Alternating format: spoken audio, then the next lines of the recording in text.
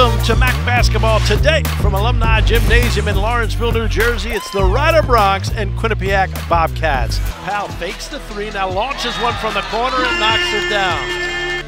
This is what you're going to see at the tournament. You know, this is it's a little bit of a preview for the MAC tournament. Two good teams. You know, they've been our nemesis, so to speak, of late. We lost the last 7 in a row. We didn't know. We didn't talk about it, but these guys know. And we wanted to continue our streak and win at home for our fans who've been great again. Rodriguez on the steal on the inbound. Rodriguez finds Powell. Powell to the hole. Got it, foul. Weeks guarded by Balak. Now James up top three. Got it. I don't feel like this is the best we played. I feel like the best is still coming. We've been rolling, everything feeling good, practicing the right way, like I said in the last interview. And we just knew like we just need to play our brand of basketball. To the hole, good. Dish down low, Langston. Got it, foul.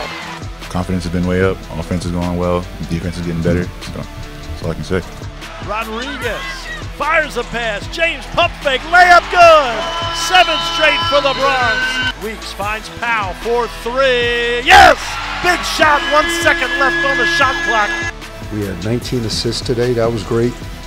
You know, we made some tough shots, shot clock running down. You know, again, we know whose hands the ball needs to be in during those times. And again, man, I just think everybody's comfortable at where they're at this point, and we just want to win. Just want to win. I don't think anybody cares if Mervin scores 30 or Reek does what he does. We know what everybody brings, but we need that every night, and that's what we've been getting. Fired a pass to James from Powell. Somebody's going to have to put it up. James does. Got it! Oh my!